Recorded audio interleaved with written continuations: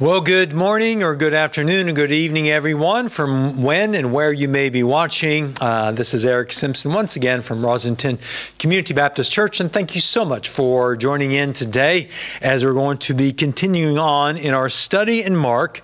If you want to grab your Bible to Mark chapter 9, going from verse 30 through verse 37. It's good to see, as I look around the village, people out walking about, doing a good job, keeping distance, and I really appreciate that as I walk down the pavement, walk down the sidewalk, that I try to avoid people and give them space, and people try to give me space, and I really do appreciate that. Hopefully the time is coming not too far down the road when we won't have to do that and be so cautious, but to be able to intermingle and talk to people and not being so afraid of this whole COVID thing. It's good to see also my mother and father-in-law are in southern Texas, away from their home in Missouri for 2-3 months, and they had a really cold period of weather that had come through, very unusual, killed off unfortunately a lot of the plants and so forth, but it looks like the temperatures are back up and they're back to more seasonal weather, and that is good. Today we want to come to this portion of Scripture, and we're going to entitle this, "The Danger of Racing for the Pole Position." And you may say, Eric, what are you on about? Is actually, the Bible does actually talk about racing and car racing and so forth? No, not as such. But, this whole world of auto racing, the rules vary from race to race, or maybe from style of racing to another. I will readily admit I am not a massive fan of auto racing, other than, say, the drag races, which is a quarter mile of getting a car as fast as you can down that quarter mile stretch. An incredible type of racing that is.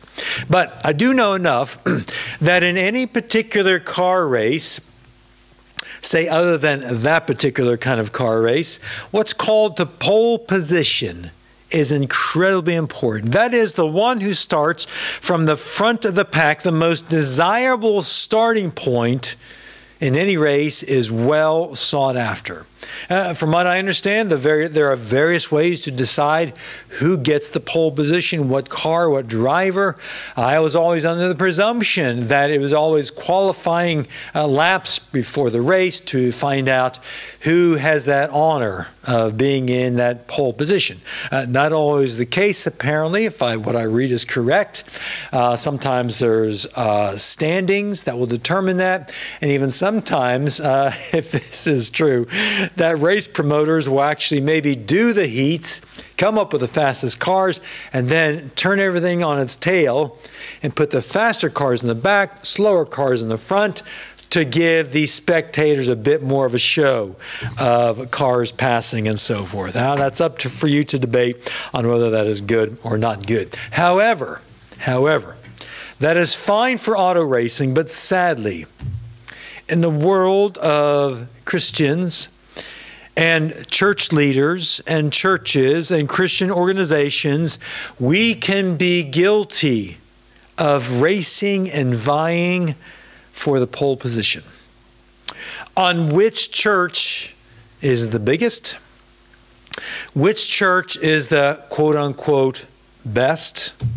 Which church has the better youth program or children's program or young adult program, or best preacher who stands behind the pulpit on a Sunday?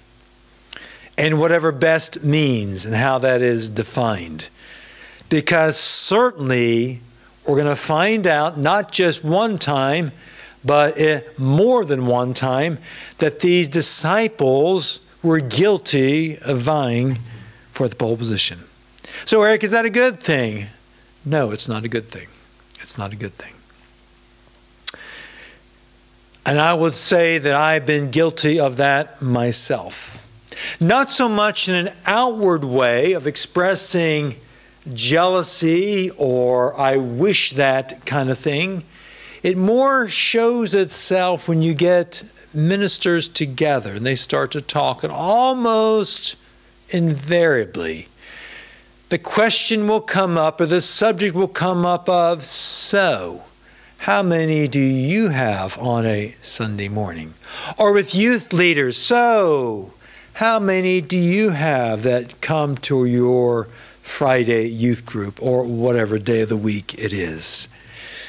Now, I realize it doesn't have to be necessarily vying for that pole position. Well, what that does do is that often lends itself to, well, blimey, he's got 100 in his church, or from the state's perspective, maybe 500, and I've only got 100. And we use that word only in there, thinking that if I have 100 in our church versus 500 down the road, that God is less pleased with what is going on here. I was in a Zoom chat with a number of other sort of messy church leaders. And it was just sort of a get-together and try to encourage each other and so forth. And it came up with numbers. And I've been incredibly blessed and chuffed, happy, that we've been able to do the Messy Church in a Bag, and it's gone over well here in the village. And I really appreciate that, and all the help that goes into that, and the people who are expressing the desire to have those bags and so forth. And that's really good. And this came up in a conversation. And one of the ladies said, well, oh, Erica, yeah, that's really great about you all having, and the word she said, well, we only have, and whatever the number was. And I thought to myself, you know what? That is not the way this works. That is not the way this works. Because they may have the only whatever numbers, we may have this number, but that is the point. The point is that they're doing their job in their village or their place to the best of their ability and all the gifting that God has given to them, and we're doing what we're doing in maybe a different way. And yes, the numbers are different, but my number is going to be less than somebody else's number. And then we can compare all the numbers and all statistics, but at the end of the day, the real question is, are we doing what God has called us to do in the place that God has called us to do it? And we have to be incredibly careful about this whole idea of racing for the pole position. So we're going to be looking at Mark chapter 9, verses 30 through 37, dividing this up into two sections. The first section being, the first point being of the disciples battling the same battles, verses 30 through 34. And then the second point being a lesson from a child in verses 35 through 37. Let's pray, and we're going to dive right into the scriptures. Father, thank you so much for your word that you teach us so much. And I pray that you'd help us right now to be teachable. Father, maybe there are some believers out there right now who are feeling inferior for whatever reason. Maybe they're feeling unduly superior for whatever reason. Father, I pray that you would both challenge and teach us and encourage us according to what we need. Thank you, Father, for your word. Thank you, Father, for all that you do to teach us, to challenge us. And Lord, thank you that your word is so real, that it doesn't sit up on the airy-fairy shelf and talk about things that mean nothing to us, but this comes right down to where we live. And Father, we ask that you would help me to be a blessing and a challenge. And it's in Jesus' name we pray. Amen. So we're going to be reading Mark chapter 9, Mark chapter 9, verse 30 through 34. If you want to grab a Bible, please do. We'll be putting the verses up on the video as we always do. Here we go. The Bible says this. Then they departed from there and passed through Galilee, and he did not want anyone to know it. Remember last week we looked at that Jesus had healed the young lad from having that demon possessing him. Quite a dramatic, quite an intense situation. This is where the father cried out, Lord, I believe, help my unbelief. Do you remember all that? Verse 31 now. For he taught his disciples and said to them, does this sound familiar, by the way? The Son of Man is being betrayed into the hands of men, and they will kill him. And after he is killed, he will rise the third day. And they did not understand this saying and were afraid to ask him. Then he came to Capernaum, and when he was in the house, he asked them, "What was it you disputed amongst yourselves on the road?" But they kept quiet, for on the road they had disputed among themselves who would be the greatest. These disciples battled the same battles. We've seen this before, haven't we? We've seen now this is the second time that Jesus comes out with a statement of the Son of Man is going to be taken. Now, the words are slightly different. We're going to point out something that hopefully will be a challenge to us. But the large picture is that Jesus is saying, I'm going to be taken, I'm going to be killed, and I'm going to rise again on the third day. The second time Jesus says this in a relatively short period of time. Jesus predicts, he repeats his future death and resurrection. But notice what the Bible says, that the Bible says that they did not understand this saying, and they were afraid to ask him. What is it that they do not understand?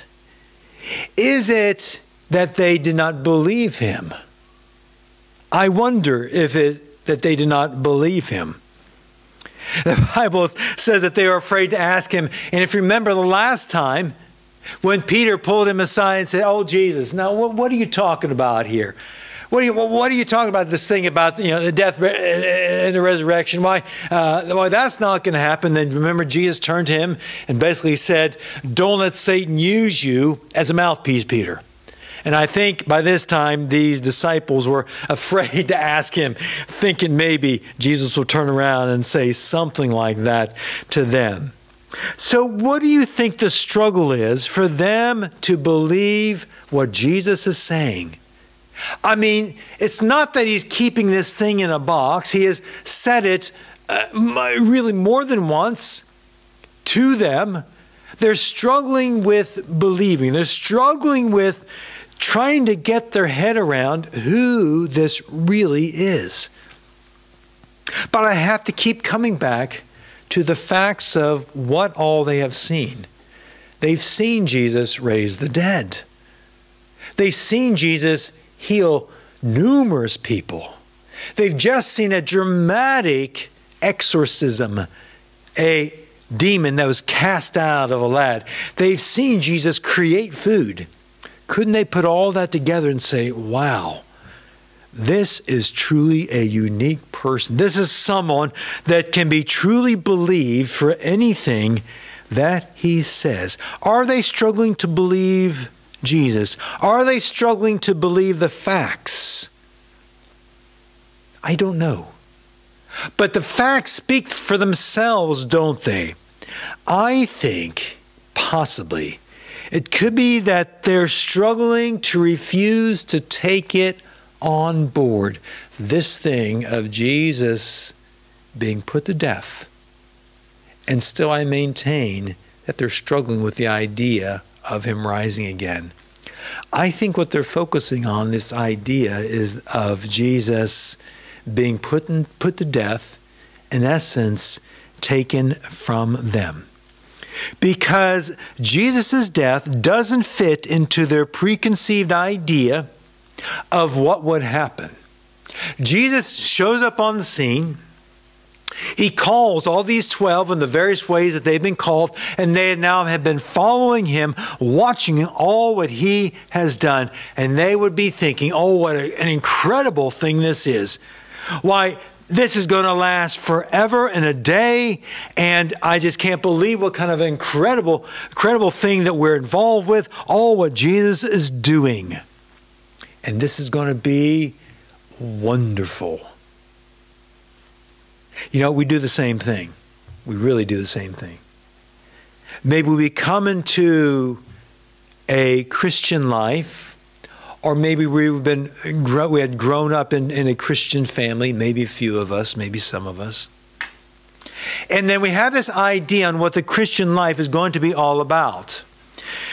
That we grow up thinking, well, I'm going to go to school, I'm going to learn a trade, or I'm going to go to uni, I'm going to be a professional, I'm going to do this, I'm going to do that, I'm going to find this perfect Christian partner, and we're going to have 2 or 3 perfect Christian children, and we're going to live in this perfect Christian house, attend this perfect Christian church, and be involved in this perfect Christian ministry. And then we're going to have these perfect Christian grandchildren after my perfect Christian children marry other perfect Christians. And then we're going to watch those perfect Christian grandchildren grow up. And one of these days that when our time is up, that God is going to call us home, we will die in an incredibly peaceful, wonderful way. And we're going to meet Jesus at the gates of glory, having left all these perfect Christian things here on earth until we see each other yet again. We don't plan for cancer. We don't plan for financial disaster. We don't plan for our children turning from the faith. We don't plan for losing the job that meant so much to us. We don't plan for our church splitting or having problems. We don't plan for that. And so I think this thing of believing God and trusting God, although they should be 2 sides of the same coin, I think we can say that we believe something, but do we really trust it? Do we really take it on board? Do we really say that Jesus is not just my Savior, but He is my Lord in every part of my life, and I trust Him for everything in my life? That if Jesus was alive and standing by me today, that if He was to say, I'm going to be betrayed, I'm going to be taken by the hands of men, and I'm going to be crucified, I'm going to be killed, and 3 days later I'm going to rise again, would I say, wow, I had this great vision of what it was going to be like, but that doesn't fit in my vision, so I don't want to take it on board. I'm going to struggle with it. Or do we say, you know what? I've seen all what Jesus can do, and I've seen the Scriptures all what Jesus can do, and I know who Jesus is. And you know what? Whatever He's got out there for me, I'm going to say that He loves me, He's got a plan, and my job, as we mentioned before, my job is to trust that my Heavenly Father has my best interest at His heart. And that doesn't mean that the circumstances of my life are always going to be nice and warm and peaches and cream, but that He is going to walk with me. And I've taken hold on this little sign that we've got up on our wall. It says, even though I walk through the darkest valley, through the valley of the shadow of death, it's not that I walk alone, but I will fear no evil, for You are with me. And if there's a key to the Christian life, I would say that is it.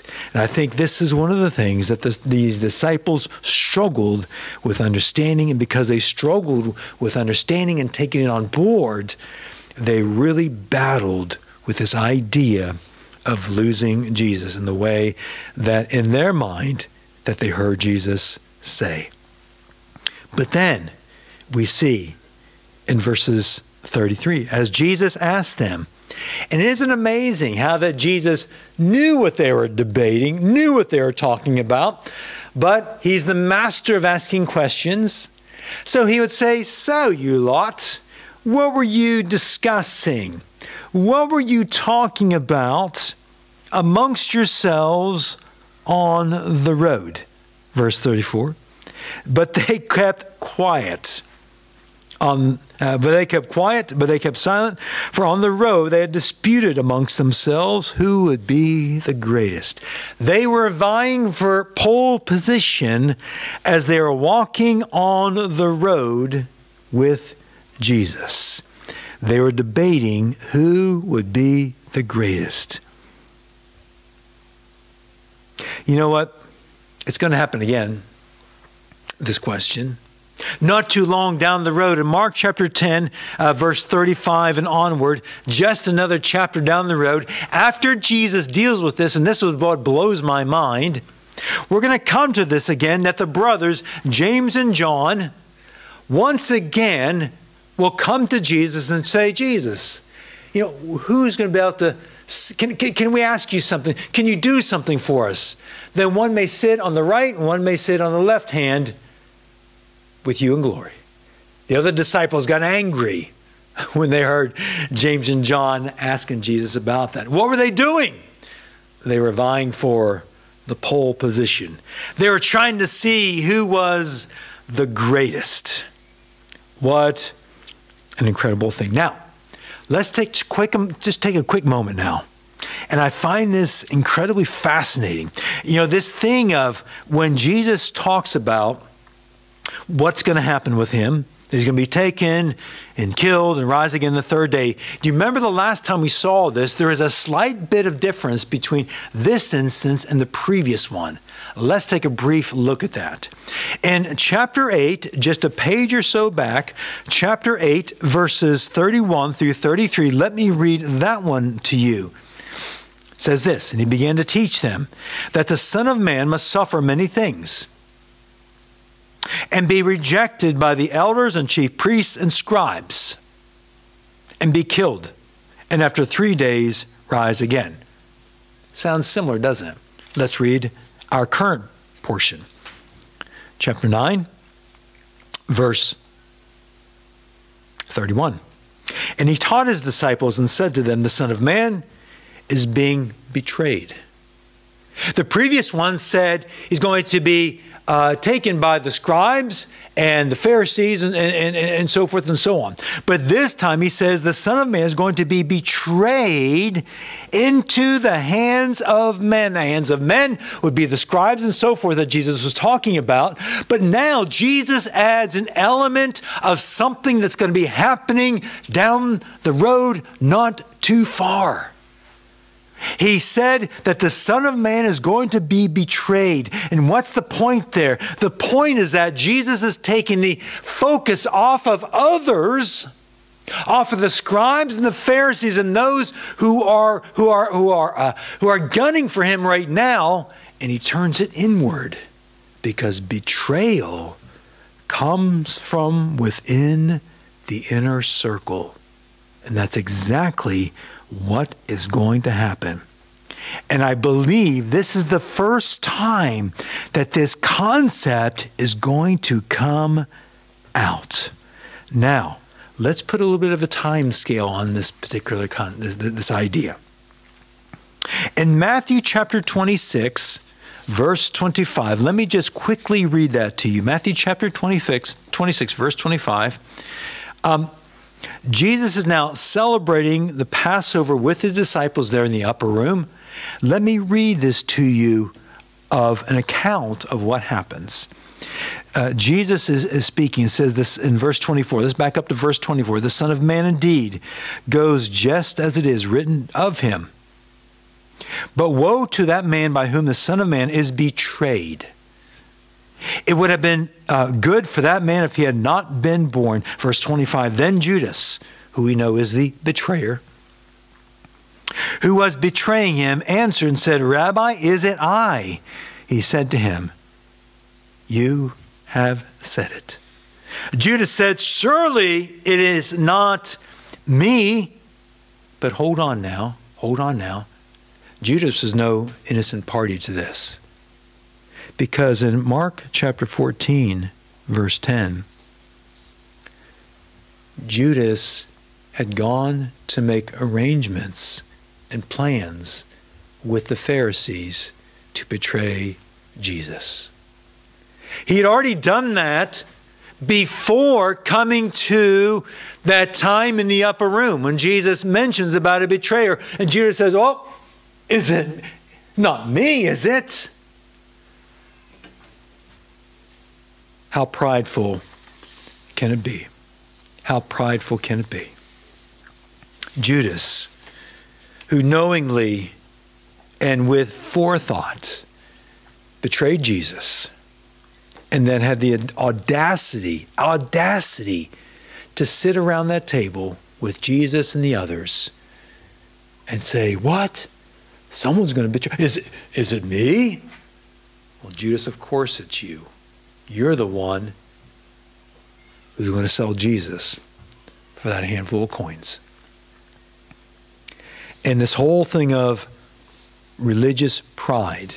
And I'm not sure what was on Judas's mind. Maybe he didn't want to look bad in front of the others. And how incredibly prideful is that? He didn't want to look like he was doing anything along those lines in front of the others that he had been walking with for those 3 years. And what a terrible... It would have been much better for Judas to stick his hand up and say, yep, I'm the one. Of course they would have been upset with him, but at least he would have been honest. But instead, the betrayer that he was, being prideful, religiously prideful, can I add, says those words.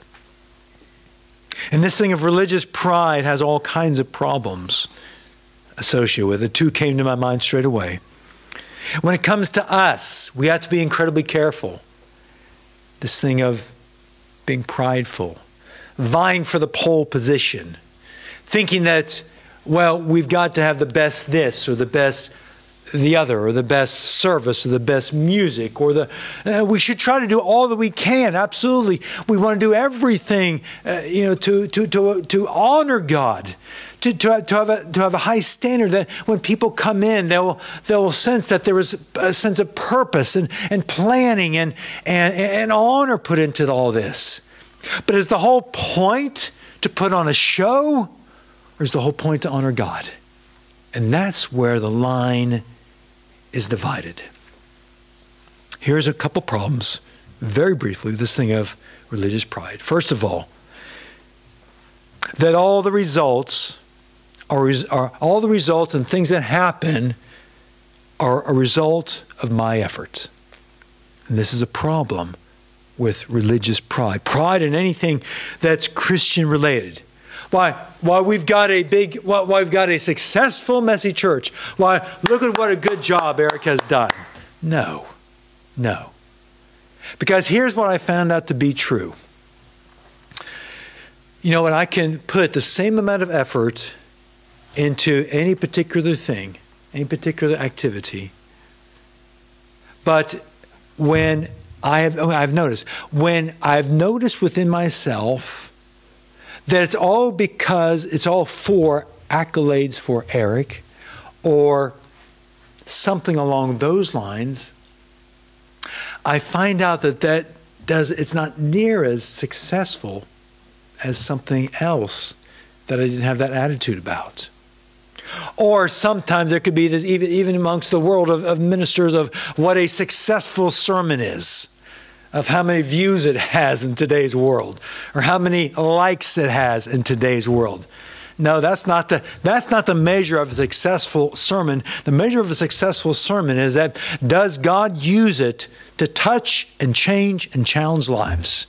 And that may not get any likes. That may not get any people saying, what a good sermon, what a great job that is. That may be getting people upset to the point of them being willing to get down on their knees and ask God for forgiveness and ask God to change them. Number two, the second problem with religious pride is this, that my value and my purpose comes from my role, rather than my value and my purpose comes from knowing my God, that I'm created in God's image, that He does have a purpose and plan for my life. And even though I may not have the pole position, that if I am doing what God has called me to do, where God has called me to do it, and if I'm nothing, no more than in a little corner of the world doing that, then I'm as successful as anyone else who may be much more in the limelight doing the big work as people see the big work. That is the problem we have to be incredibly careful about. And then when you want to come to this second section now, verses 35 through 37, we're going to just call this a lesson from a child. Jesus had now set them up. He had asked them the question about what were you discussing. They kept silent because they disputed amongst themselves who would be the greatest. They did not respond. As the scripture says, they kept silent, but Jesus being God, knew what was on their heart, knew what was going on. He wanted them to confess what was going on, to tell him what was going on. They didn't, but he said, okay, we need a lesson anyway. So verse 35 through 37 says this, and he sat down, called the 12. He said, come on over here, lads. We need to talk. And he said to them, if anyone desires to be first, bet that hurt. If anyone desires the pole position, he shall be last of all and servant of all. They weren't ready for that. And he took a little child and set him in the midst of them. And when he had taken him in his arms, he said to him, he picked up this little child and said to them, whoever receives one of these little children in my name receives me. And whoever receives me receives not me, but him who sent me. Jesus said, listen, if you want to be great, here's a formula for greatness. He said, you need to first of all desire to be last. Because here's the issue. If you desire to be first, there's nothing wrong with being first, by the way. Nothing wrong with being first. You may say, if you know your Bible, you say, well, Eric, the Bible says that the first shall be last and the last shall be first. Okay, yeah, okay. And it goes along with sort of what we're saying here.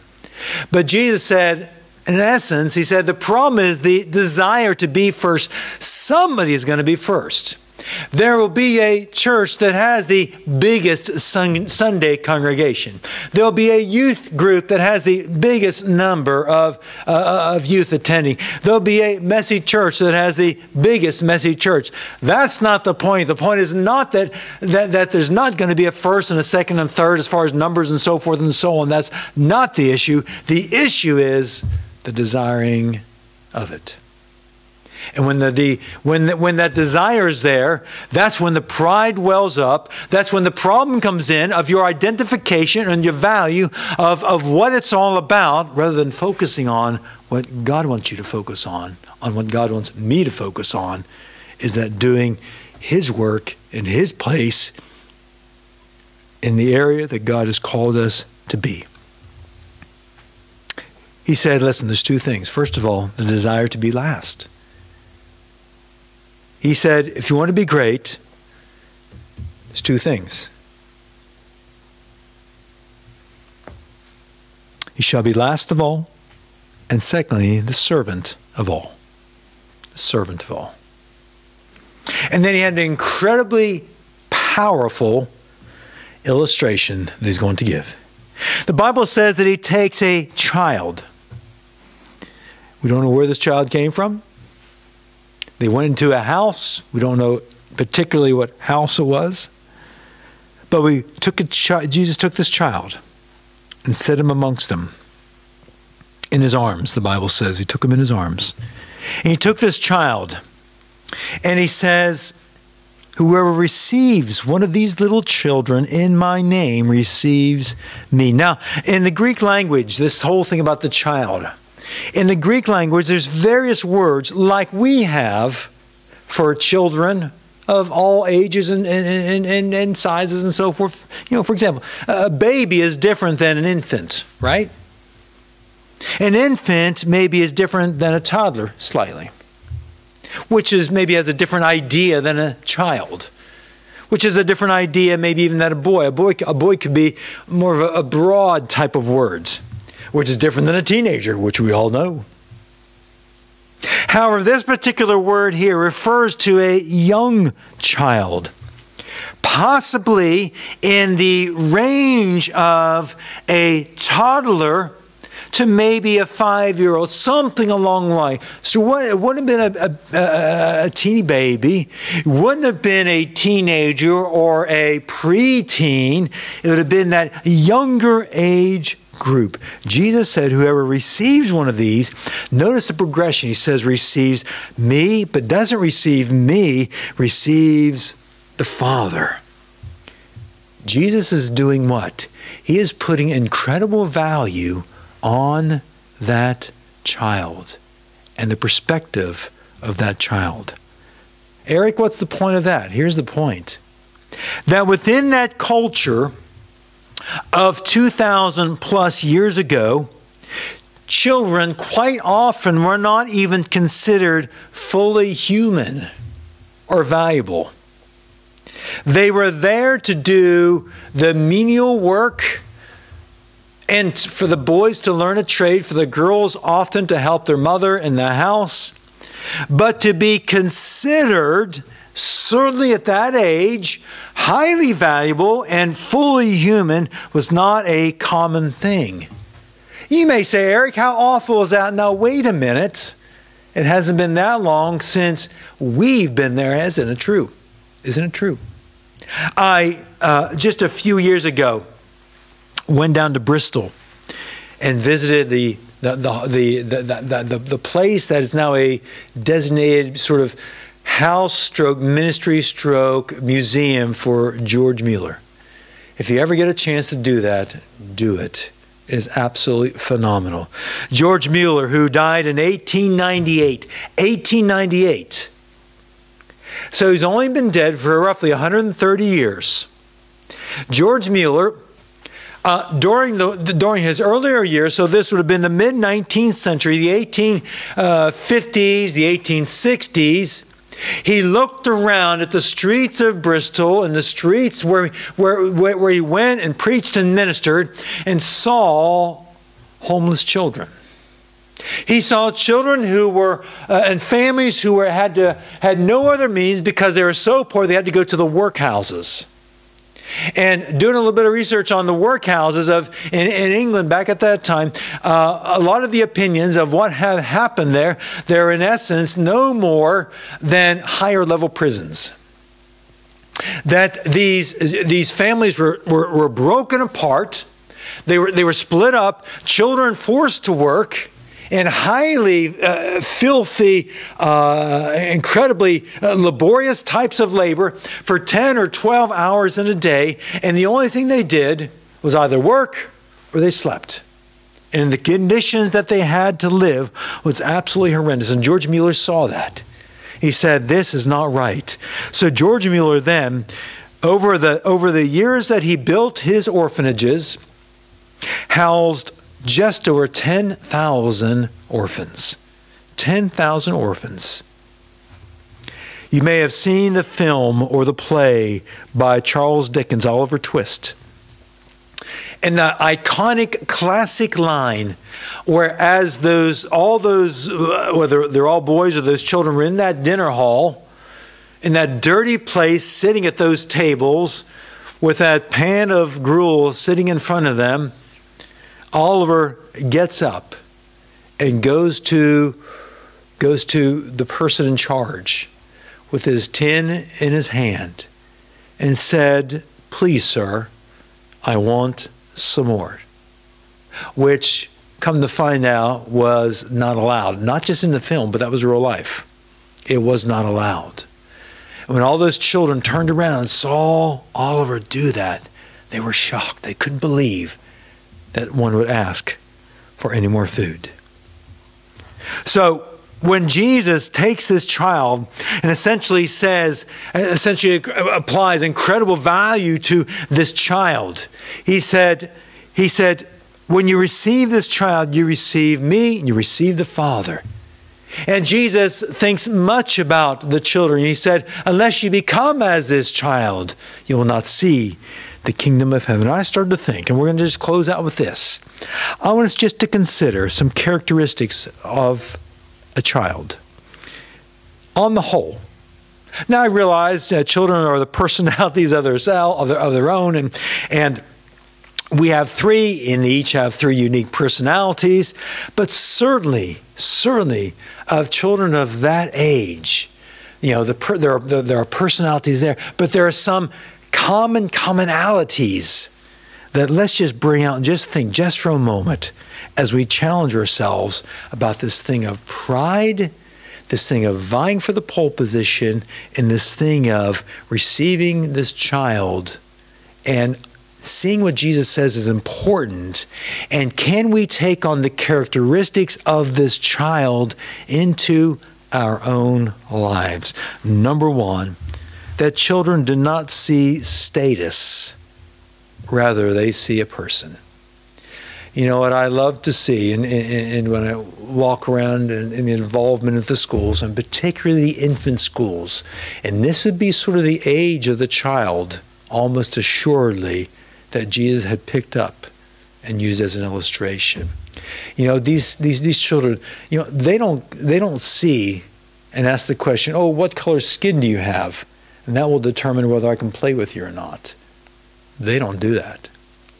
They don't look at whether their uniform is a bit scruffy or it's pristine clean. They don't do that.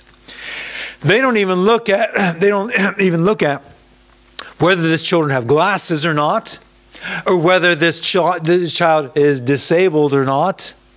But they see a person rather than status in a situation. I wonder how much of a child do we emulate in that situation? Number two, children are quick to believe rather than doubt. You may say, Eric, you mean I'm supposed to believe anything that anyone says? No. The Bible says that we need to check things out. You know, we have to be wise. We have to be discerning and all those sort of things, of course. But you know what? Jesus rebuked these disciples. He got upset with them last week, if you remember. He said, how much longer am I going to have to bear with you? How much longer am I going to have to suffer with you? And if we have come to faith in Christ, that we have received Jesus as our Savior, that we say we belong to God, I'm a follower of Jesus Christ, am I quick to believe and trust? Or is doubt my major theme? Because children are fantastic. I mean, when we're sat there in assembly, and hopefully we'll be able to get back to assembly at some point, I mean, they just drink in the stories. They just drink in the truth about who Jesus is, and the truth about who God is, and wow, they're absolutely amazed. Number three, children are quick to support rather than tear down. Children are quick to support rather than tear down. I just loved watching a Special Olympics video, and I remember seeing this some years ago. It was a 50-meter race or some short race like that, and 8 or 10 mostly Downs children lined up, and they were probably 8 or 10 years old, 7, 8, 9, 10 years old. They lined up, and that gun went off, and they took off running down that track as fast as they could. And one of those, about the third one in, stumbled. And I can't remember what he stumbled on or saw what he stumbled, but he stumbled and he laid on that track. And the amazing thing is that when those other runners saw what had happened, they stopped and they turned around and they gathered around that child and they lifted him up, put him back on his feet. And in the video that I saw just recently, that they linked their arms and then ran down to the finish line together. There is no vying for the pole position there. There is no trying to see who is the greatest one there. And I like races. I'm not against races. I like running races and all that goes along with them. But that little 60-second event, that little 2-minute event, showed what's important. That's important to support rather than tear down. I wonder, would we be willing to do that? Would we be willing to not come in first place for the support of somebody else?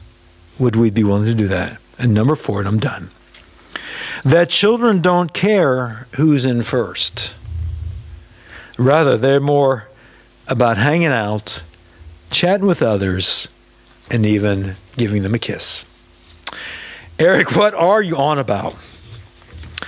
In my checking out that Special Olympics video, I came across something else. I wasn't planning on this. And it was a baby race. A baby race.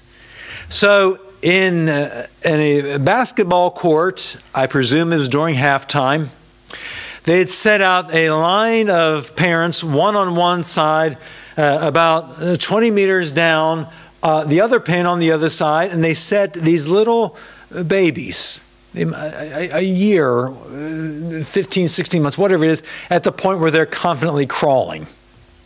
And they won 250 quid, $250, whatever it would be, some prize for whatever baby would get across from this side to this side. And it was an absolute hoot watching them. And I thought, what an incredible lesson that is. And these babies, as they so the gun went off, boom, they weren't terribly bothered. And then one or two sort of got off, and they were just kind of going like that down to get to mom or dad, whoever. And this one started going down there and almost got to the end. And he turned around and he saw someone else and said, "Ooh, I'd like to go say hi." So we toddle off, crawled back to where the other one was, and it happened to be a little girl. And he just kind of pulled himself up and sat there. And she just sat there. And then he reached her up to give her a hug and give her a little peck on the cheek. And all the parents were laughing and going crazy, and they couldn't believe it. And he wasn't bothered about winning. Couldn't care less. He was bothered about who was in the race. He was interested in chatting and seeing what was happening. And then he sort of took off back, and then he kind of went back, and then the little girl sort of headed down toward her parents and just kind of stopped and looked around and see what was going on. And eventually she did cross over to the finish line. And yeah, she won. But I tell you what, the whole process of that race taught me a lot. It's not about being in the pole position. It's not about winning. It's not about being first. It's not about crossing that line and saying, "I'm number one," but the whole process of interacting, the whole process of being was far more important than being the first one across the line. And I pray that for everyone who's listening to me, if you are a Christian, that you will understand that your Christian race, it's not about who comes across first.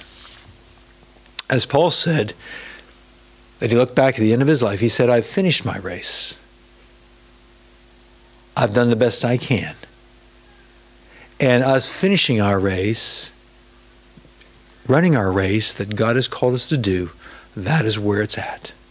So let's be incredibly careful about this thing of religious pride. Let's be incredibly careful about this thing of vying for the pole position. And let's remember those little children that are out there that God has given to us to teach us, to challenge us, that we could be all what God has called us to be. Thank you so much for watching, and I pray God's blessing on you, and we'll see you next time.